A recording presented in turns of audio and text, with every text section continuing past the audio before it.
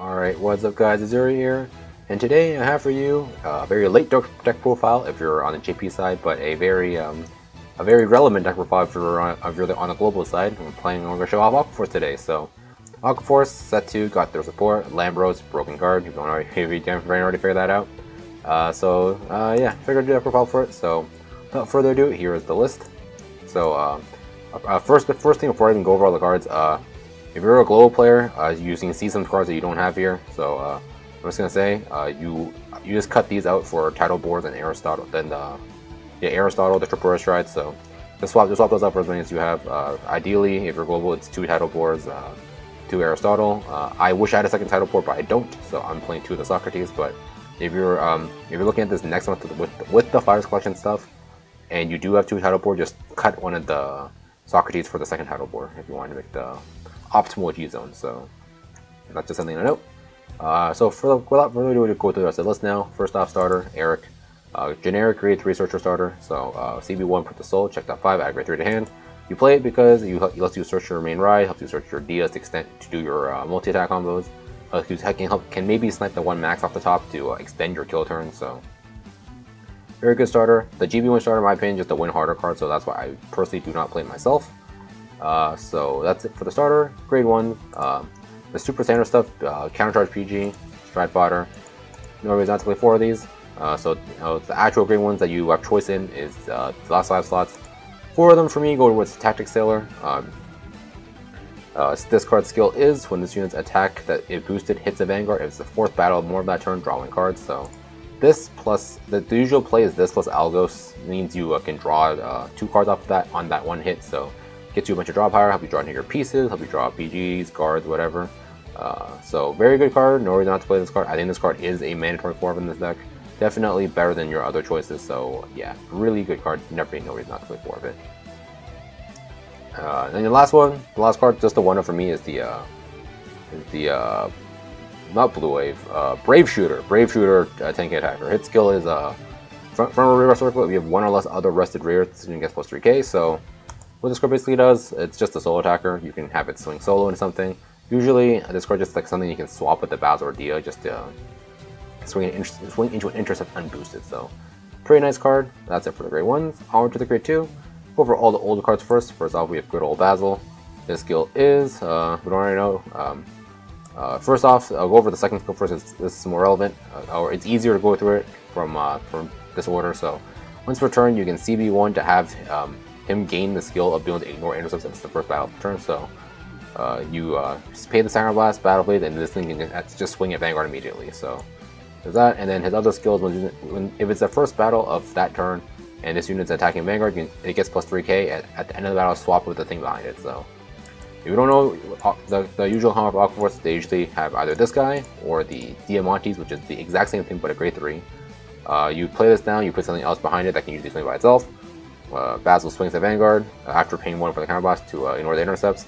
Then the swaps, you have that thing swing and the other side swing, and that's what gets you to a 4 attack. So you do really need your enablers in this deck, so no reason not to play 4 of this card. It sucks that it's an AK base, but you kind of have to play this just because you need to be able to make sure you have enablers if they end up being popped by retires or something like that. So that's why we play 4 of this guy. Next, for Algos, his skill is Vanguard rear, when this unit attack hits, if it's the 4th battle, more of that turn, draw 1, and then if it's the 4th battle, more of that turn, when this unit attacks the Vanguard, if it's the 4th battle or more of that turn, you can see we want to get 5k power. So basically you can use this just to scale bigger to make sure that you get the draw off of this. So like I said, both needs 4th battle, needs 4th battle. If this column hits on the 4th battle, you get to draw 2. Very nice, and because it has the extra 5k power you can pay for the counterblast, power is usually not an issue for the most part, so very good card. The one of is the Valeria, which is the same thing as the Algos, except instead of a draw, you gotta retire. This deck values its draws more than retiring your points cards, so that's why you opt to play 4 Algos instead. The one Valeria is just here as just an extra something that can scale that has a cool second effect. Like the retire is neat and all, but really you're only playing this because it's a 5th card that you can play that gets 5k power on that 4th battle, which is pretty nice. So that's why that's the one of. And finally, the last 4 of is a new card. It is the High Tide Sniper. So his skill is GB1. If it's the 3rd battle or more of that turn, you can when this unit attacks, if it's the third battle or more of that turn, you can Soul Blast 1, get 5k power. So something to note here, this thing does not need to swing at Vanguard to get the 5k power. So if your opponent has a, let's say a 10k intercept, you can go have this in a column as a Battledore Dia, swing, swap it, swing the other column first, or other lane first, whether boosted or unboosted, into the other card, and then have this swing into the said 10k to conserve the booster on the other side and still kill 10k off without needing to be like a grade 3 or something to kill the grade the bigger than 9k intercept. So that's really good. And because the skill isn't a once per turn, you can actually use this more than once in a turn. It's like, for example, if you needed to do that to kill the intercept off, and then you also stood it again, and it's swinging at Vanguard, you need more power, you can actually use the skill again, so that's really good. So basically, to sum it up, the grade 2 line is basically 4 swappers and 9 scalers, which is basically what all this deck is, just a bunch of things that swap, and then stuff against power, so you can make sure your attacks hit. So yeah, that's it for the grade 2s. Grade 3s, I guess triggers would be 4 heal guards. No reason not to play these. Heal guards, they help you live. Pretty good, especially in a deck that draws a bunch of cards like this, so no reason not to play 4 of these. 4 Dia, like I said, it's the same thing as the Basil. CB1 to swap, or CB1 to ignore intercept, and then it can swap. And when it swings to Vanguard, it can get 3k, so it can actually hit. So no reason not to play 4 of this card. It's your best enabler because also searchable off the Eric, so really good. And then finally the new cards, the 1 max, so his skill is GB1. At the end of the battle, this unit attack the Vanguard. If it's a third battle or more of that turn, you can CB1 to give one of your units plus 2k and then swap it. So if you have this card on your kill turn, what the kill turn usually looks like is your board will be, your Vanguard will be Lambros, because that's the main card you kill with. You have a column of some sort, so usually it'd be a Tactic Sailor plus like whatever 9k, and then your other column would be a swapper, so either Basil or Dia with max behind it to swap, and then behind your Vanguard would be something that can actually hit the Vanguard with the plus 2k power from the max. So usually you just slam like a grade 3 behind it, or you slam like one of the grade 2s behind it to actually let it hit. Grade 2 being not Basil because he only hit 10k. So what the turn will look like with the max would be swap, assuming there are 5, swap, or Basil Dia hit Vanguard, swap with the max swings unboosted. Ideally the other column swings unboosted. Lambro swings, Lambro skill, Persona flip, restand the max and the other column, and then you go max into Vanguard, use max's skill to swap him with the thing behind the Vanguard, have that swing, and have your other boosted column swing into it for the last attack, because that would be your biggest column. So this card is here as a kill turn extender.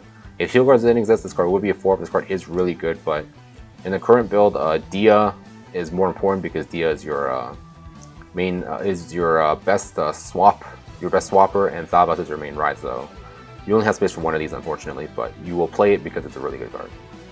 And finally, the last grade 3 is the Thavas. His skill is GB2 if it's a 4th battle of that turn. He gets a crit, and your opponent cannot guard with grade 0. This is basically irrelevant because you're always striding in this deck. And then his other skill is stride bonus. The stride bonus is when your unit strides on top of it. That unit gets when a unit attacks, if it's the 4th battle or more of that turn, choose 3 of your opponent's rear guards and retire 1 of those chosen 3 at random. So basically, this card reads: if you manage to hit the 4th attack, you can retire one random rear guard, usually a back row. So it's okay. Sniping booster is never a bad thing, and then on ride plus 3k. So pretty standard stuff. Not the best stride bonus, definitely not amazing, but you play it because it does something when you stride. So you get a little bit of extra off of it. So that's how you play it. That's it for the main deck. Strides. So I'm playing the 1 harmonics, unlocks. I'm not going to go over this. Helps with the Link Joker matchup. Not the best thing because you are giving up on a Lambros turn to do it. But if you need to do it, if you need to unlock, you need to unlock. So I guess we play the 1 of it. Socrates. His skill is when your unit attacks, if it's a 3rd or more battle turn, you can see you want to give that unit plus 5k. So this can work multiple times, and it doesn't have to be a Vanguard, and your rears, and it's not when this unit attacks, it's when anything attacks. So you can use this with an Algos or on an Algos turn to make sure you hit over like double defensive or something. So small niche there, but it's not honestly that amazing. I'd only play as a 1 if I've had a 2nd title board, but I don't. So that's why I'm playing 2 of it just for now, just to fill in slots. Speaking of title board, his skill is when this unit attack hits a Vanguard, it's a 3rd battle or more of that turn. draw a card and call a card from your hand to rear. The call is optional, so you can usually you check for all the defensives first, and then if your rear can hit because you checked for other triggers already, you can call a card to have that unit swing. So usually what the turn looks like if your opponent doesn't have double intercept, it would be like because for the most part, most decks cannot maintain double intercept that early in the game. So what usually your strat turn for this looks like, it's like a swapper, something to swap into, swap. That thing swings at Vanguard, swap. That thing swings at usually like a single intercept. Vanguard swings. You do your drive checks. You draw a card, and then your other column is usually like a tactic sailor just by itself in the back row with nothing in front of it. And then after checking for the triggers and stuff, you would, depending on if it hit or not, call something to that column to swing with. So that's usually what this turn looks like. And finally, the most important card in this deck, a card that I will say you need 4 of to play this deck. I honestly think that if you only have 2 of it, do not bother. It's a waste of time. This deck absolutely needs 4 of this card, the LAMBROS. And skill is, when this unit attacks GB2 and this unit attacks the Vanguard, if it's a 4th battle or more of that turn, Persona flip to stand 2 for it, and those units get plus 5k. So again, I went over it with the max, but the kill turn is usually something like swap, rear to rear, rear to rear, Vanguard to Vanguard, stand 2, and then those 2 swing again. So bunch of extra attacks, 5k helps the scale, very good, no reason not to play this card. This card is the reason why this deck is so good to begin with, because of the super high kill ceiling of this card. So very, very powerful, very, very powerful card, and the reason why this deck is good to begin with. So yeah. So that's it for the deck profile part of it. I'll have some games for you guys after this, as per usual. Like and subscribe, all the good stuff. Let me know what you think about this deck down below in the comments, and I will see you guys next time. Peace out.